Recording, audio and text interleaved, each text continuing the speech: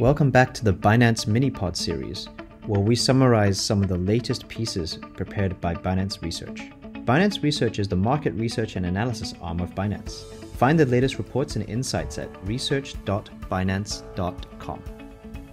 Hey guys, this is Leslie, and I'm really excited to talk about a new piece today about portfolio management. Why is this one so interesting? I think previously we've been quite focused on topics within the crypto asset class, but this one I think is the first one where we're writing something for a broader audience. So really want to thank the research team for that. Please look for the report at research.binance.com. To step back and summarize, it's really a case to be made for people holding a lot of traditional asset classes, maybe equities, bonds, FX, commodities, gold, oil. It's a way to diversify your portfolio and to look at an asset class that moves differently. So to step back, this article basically mentions that Bitcoin has a low correlation, a high liquidity versus some of the other asset classes. We run some simulated portfolios where we put Bitcoin as a certain percentage of your total holdings, and we look at the differences in the performance of your portfolio versus just holding traditional asset classes. In summary, we think it's something very interesting, especially with the development of the infrastructure nowadays, to be looking at this as a diversifier. So to go through the report, we first start with just general metrics about Bitcoin. The first one we want to say is, and as we all know this, it is very, very high volatility. So the first table talks about equity drawdowns, which is basically the difference between the max and the lowest moving forward in time. What that basically says is how much can you possibly lose? What's the maximum that you can lose if you were to happen to come in to buy at the high? And the drawdown can be very large. I mean, in 2011, it's negative 86%. 2018, it's negative 80%. So it's pretty clear to us that Bitcoin is a volatile asset class.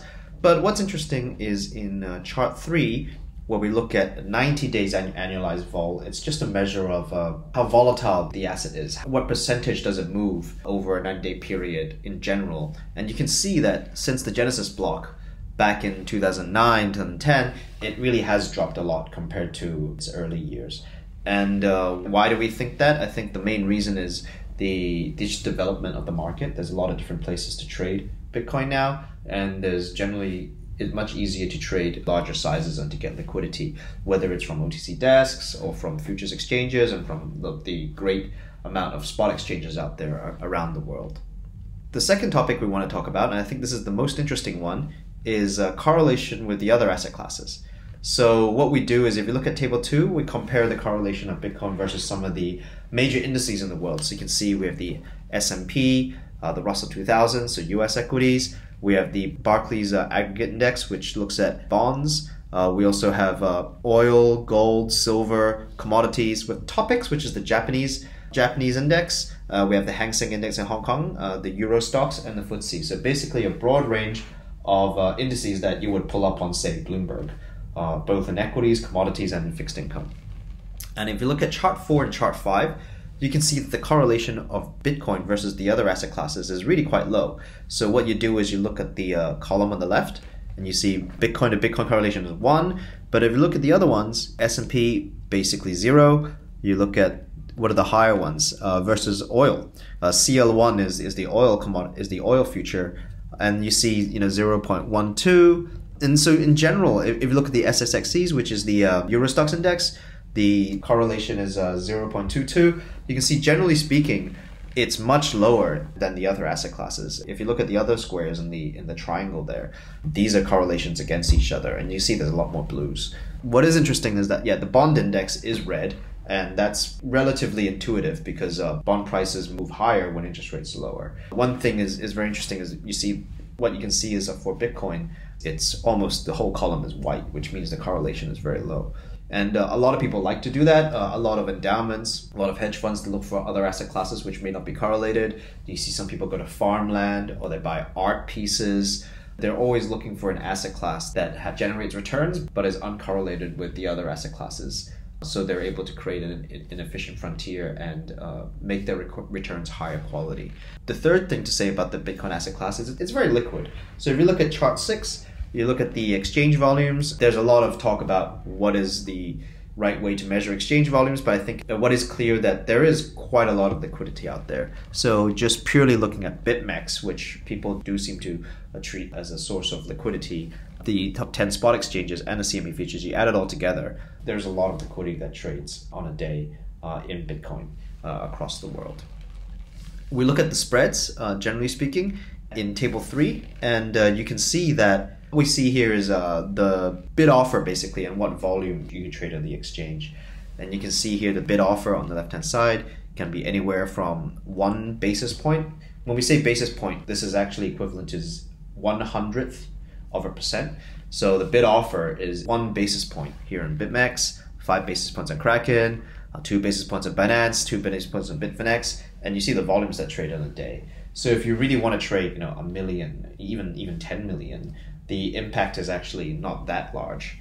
And why is this interesting? It makes it interesting for the larger asset managers out there. So whether it's a high net worth individual or a retirement fund or another multi-asset fund, it becomes more interesting if you're able to buy this in size. For example, if you're looking at the Angola stamp market, it may be very lowly correlated with the other asset classes, but if you want to invest 50 million in the Angolan stamp market, maybe it's a little harder than putting the $50 million in Bitcoin.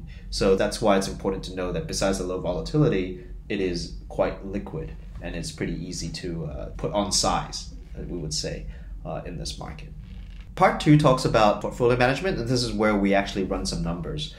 There's a lot of methodology in here, but what this basically says is we take 2 sort of portfolios that are representative of the market, and here we look at a BlackRock fund, the iShares Multi-Asset Income ETF.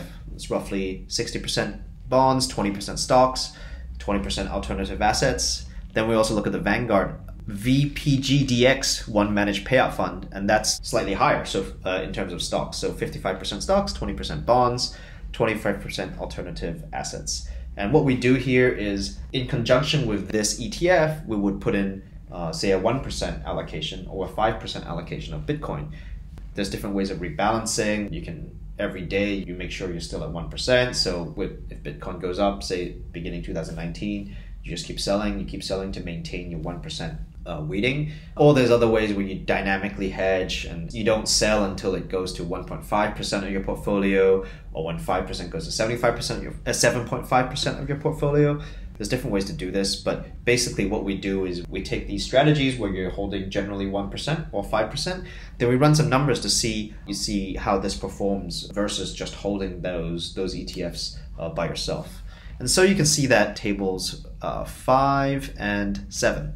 I'll let you go into detail and look at the charts, but what I think is important here is to look at the 4 different metrics. So what is total return? What is annualized return, annualized volatility, and max drawdown? So just to summarize, total return is during that time, 2016 to today, what is the total return of your portfolio? Annualized return, calculated on a per year basis. Annualized volatility, once again, it's a measure of how volatile your portfolio is. In other words, how much does your price swing around? It's a general way that we use to measure funds and any other asset as well. Max drawdown, to step back and go back to what we said in the beginning, is sort of the maximum you will ever lose. So if you happen to be unlucky and you buy at the high and it drops to a very low level, then it comes back. The max drawdown is basically the high versus the lowest point thereafter. And so you can see here in the tables that generally speaking, returns with Bitcoin, when you put Bitcoin in the portfolio, they do go up, but volatility also goes up as well. So there's ways to measure this, and I think going forward, we would look for our research team to have more metrics about measuring risk versus return. But what's important to note is, yes, total return goes up by quite a large amount. If you see here, if you compare the BlackRock Multi-Asset Income ETF with 5% Bitcoin holding, you'd have a total return of 59% if you hold from 2016 to today. Whereas if you just hold the multi-asset fund, you would be making 27.8%. So that's quite a big jump, especially when you're only holding 5% of your portfolio in Bitcoin. But of course, naturally, the volatility goes up too. So you see the volatility goes from 5.6% to 6.69. Now, frankly speaking, if you're going to double your returns to have an annualized volatility of just 1% higher, to me, sounds like a good deal. This does make the argument that adding Bitcoin to your portfolio, at least for the last 5 years, in the past has been good for overall portfolio perspective. One thing to say is, back in 2016, Bitcoin was a lot less developed than it is today, right? I mean, would you put 5% of your net worth into Bitcoin back in 2016? Between 2016 and 2018 is when really most of a large part of the appreciation happened. So, I mean, we know there are reasons why this analysis looks good, but it's at least good to look at historical numbers and to see how potentially interesting it is to put Bitcoin into your portfolio. Finally, I think we talk about the conclusion. Is this interesting for asset managers? For example, if I run a pension fund or if I run a large pool of money, say whether it's insurance or a wealth fund, there's a few things I talk about. I want to look at diversifying into different asset classes such that, if the correlation is high in a bad market, everything tends to zero. Your money feels less safe because the value of your portfolio is just swinging around. So you want to find things with low correlation.